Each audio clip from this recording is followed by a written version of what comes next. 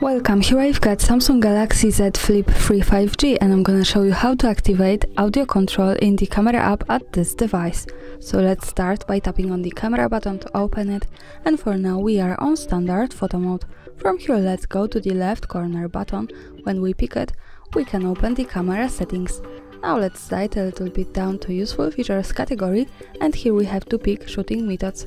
Now at the second position we have voice commands option, so our audio control, and it allows us to take pictures by saying some keywords like smile, cheese, capture, shoot, or record videos by saying record video. So we can take a photo without touching the screen by saying some voice commands.